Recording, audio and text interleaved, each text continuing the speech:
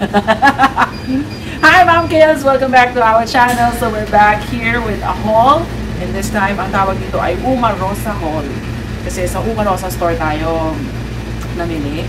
Medyo inaantok lang kasi meron kaming event sa church everyday. So we wake up at around 4:30 para lang mag-worship and then gabi, kaya medyo antok. But of course, it's not gonna stop us from trying on different clothes para sa mga banyela! Katulad ko, yes. So I'm so excited. So from Taytay Haul, ngayon pupunta tayo sa UNAROSA Haul! Yay! So ano po ba itong UNAROSA? Ayan. UNAROSA. Isa siyang store ng mga damit, medyo fashionable na mga damit, na medyo may kamahalan ng konti yung mga damit nila. I'll show you a video next time ng regular price ng mga UNAROSA na clothes na nabili ko. Yung iba hindi ko pa nagagamit kasi gusto ko talaga i-haul, pakita sa inyo, kaya lang wala akong time.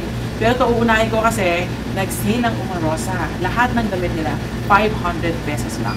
Wow! Bongga! Pesos lang. So, pakita ko sa inyo. Meron nga dito isa sobrang sigit. Pinilit ko na lang. Kasi, maganda siya. Kaya lang, talagang pinilit. Ito yun.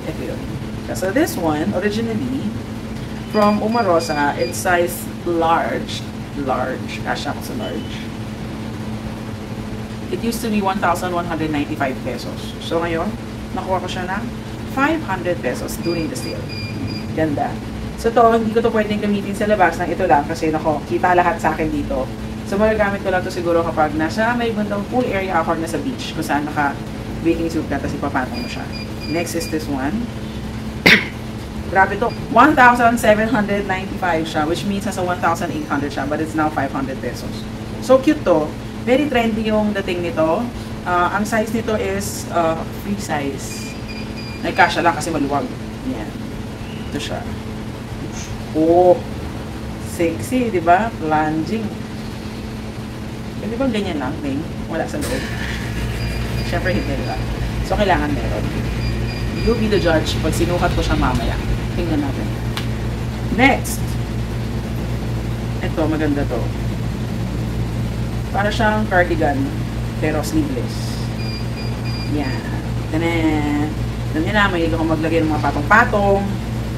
Ito is, oh my goodness, 2,395 pesos.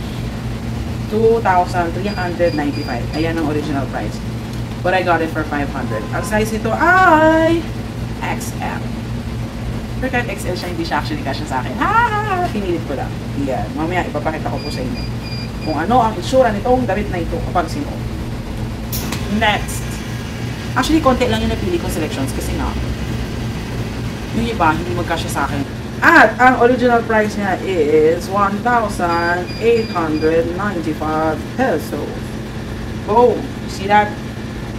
1,895. This is size large and I bought it at 500 pesos. Jackpot na ako dito. Yan. And, konti lang naman nabili ko yun. Isa na lang. Last but not the least, bongga. Yan! Ang bongga nito. Grabe. Diba? Ang liit niya, no? Oo, pinilit ko lang siya sa katawan ko kasi garter siya. Yan. Ganda. Ang ganda. Ang ganda. Bibilin ko dapat to nung unang nakita ko siya at a regular price. Pero nagdalawang isip ako. So, huwag na lang kasi ang mahal. 2,795 pesos! Imagine mo, halos 3,000 pesos to. 3,000! Hindi ko nalang binili. Mahal. So, swerte kasi nakita ko siya on sale. 500 pesos na lang. Yahoo! Size large. So, yan. Yan siya. See? Kaunti lang. Lima lang. Kasi wala nang kasya sa akin. But anyway, I'm gonna show you how it looks on me. So I'll see you in a few. Kita-kits! Tadadadaan!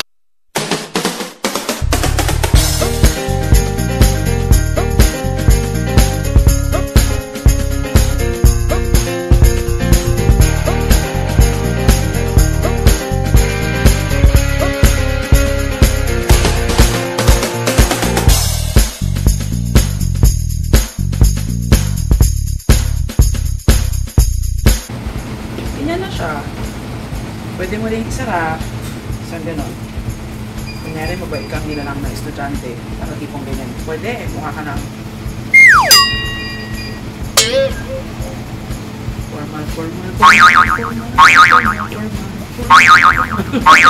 Pero hanggang dyan na lang siya. Hindi na kaya. Isang ring lang. 1, 2, 3. Ano ba ito? Originally ata palda to eh. Mukha nga ata ang palda to dati. Oh, imagine mo naman kung palda siya, di ba? Siguro kung payat yung sukat nito, baka palda to dati. Ganyan, no? Ganyan. Tapos hindi ko pwede gumalaw para hindi siya bumuka. Oh. Parang hindi ko nga. Palda nga to dati. Tinanong ko man lang ba yung tao nagbibenta nito kung ano to dati? Baka kung payat ka, pwede pala to sa'yo bilang palda. Oh. Siyempre sa akin, di pwede kasi lumalabas yung layers ko. 1, 2, 3. So, huwag na. Matuwa na tayo na meron siya. Tsaka paano yun eh? Parang yung tela nito, hindi mo pwede gawin palda. Kasi pag ginawa mo palda, kung tingalaw mo lang, kita na buong kaluluwa mo. Oh, huwag na. Kasi ako daw, payat ka o hindi. Parang hindi siya dapat gawin palda. Pero parang good ako, palda talaga siya. So, ayan na. Yan ang ating first outfit. Next! Oh, bongga. Naka-record ba? Pag titignan mo, very conservative siya sa baba. Pero sa taas, kita lahat.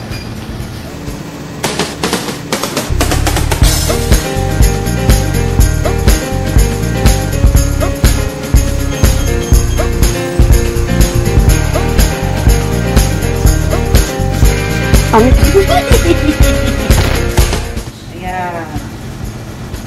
So kung medyo malakas ang loob nyo, pwede kayo magsuot ng pants na may color.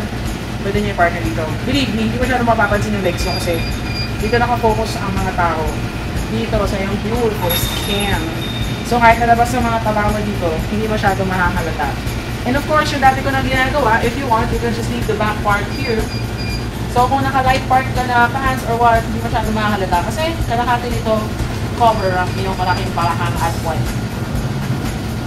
Picture.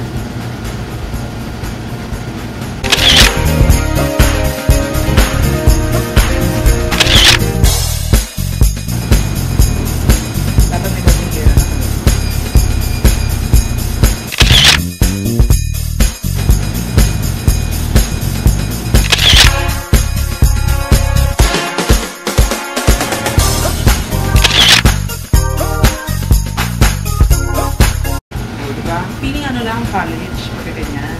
Oh. Diba? Really narrow. So, next!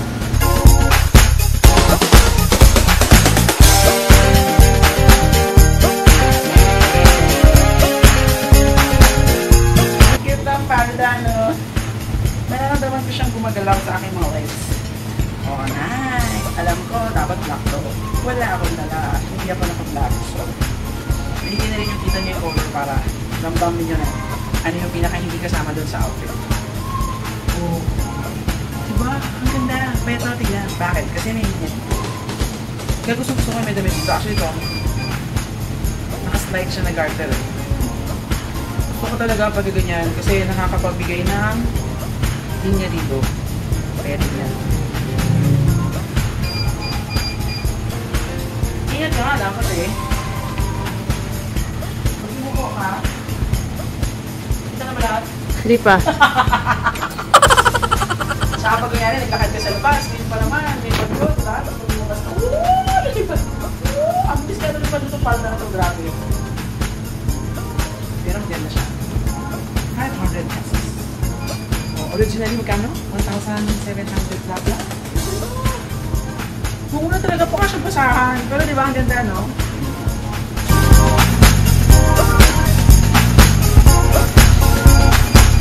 Kaya mag-picture, lahat ng angulo titignan mo. Hindi ko ako. Ito.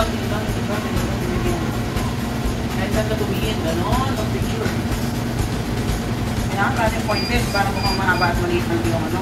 Out. Gano'n. Lahat na ng klaseng function gagawin mo para pagkukamaganda. Next!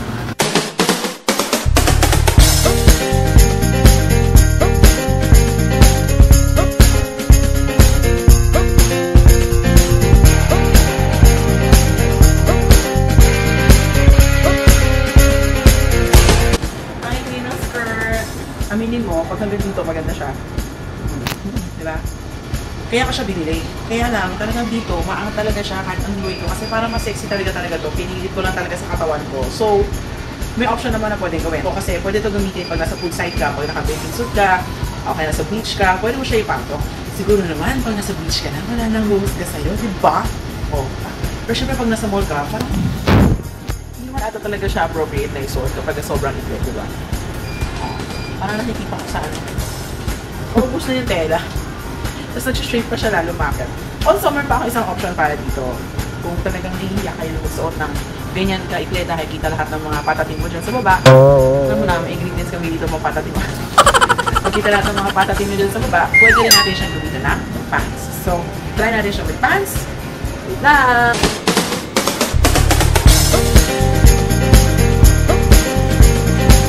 Bang!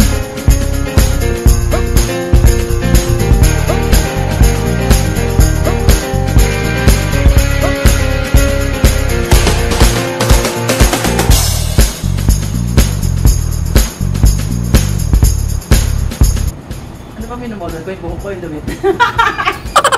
O, diba? Bagay na. Takpan na lahat ng mga cellulites, yung patatim, wala na. O, so yan yung isang option. Kapag nakabili kayo or meron kayo mga lumang damit dyan na sobrang iklay na, huwag nyo itatapon. Pwede nyo po pong gamitin. I-tuck-in nyo lang. O, hindi naman halata, diba? So, there you go. Next! Ganda na naman.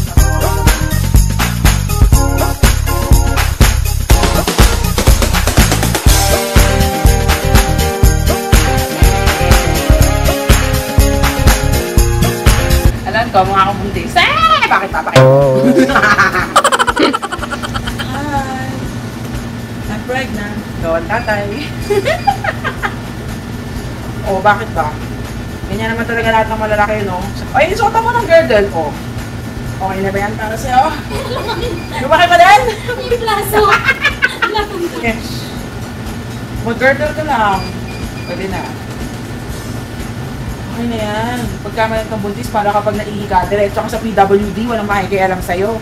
O, pag bigla ka natae, diretso ka sa PWD, people with diarrhea. Yan na yun. Diba? Ang cute nito, no? Hoy, wag ka, 2,752. Diba? 95. 2,795. Ate mo, 2,045 pesos. Sige na nga po, 2,795, 995. Pero nabili ko ng 500. Wala, pakikain mga kabuntis. I love it. Oh, diba? So, that's it, MaamK. Thank you for watching this video. I hope you like this video. If you do, please do click that thumbs up sign and share our video to your friends. Please do subscribe to our channel and click on that notification bell to receive new videos and new uploads. So, maraming salamat sa pagnood ng aking UNAROSA Haul. So, kung gusto niyo malaman kung nasaan ang UNAROSA, just put a comment there and I'm gonna show you the directions going to UNAROSA. Alam ko meron din siya sa SM San Lazaro. Nakita ko din siya noon. Parang yung dalawa lang ata yung branches niya. Isa dito sa may bandang malapit sa Wilson, San Juan, and then isa may SM San Lazaro. Sobrang dami niyang gandang damit. Saka trendy talaga yung mga damit niya.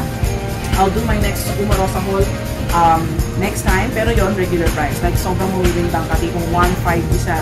Pero napaka-trendy ng mga damit na nilalabas nila. So, kahit sabihin mo na sa 1.5, kung medyo kakaiba naman yung outfit na suot mo, okay na rin. Kasi talaga, ang ganda talaga ng mga designs.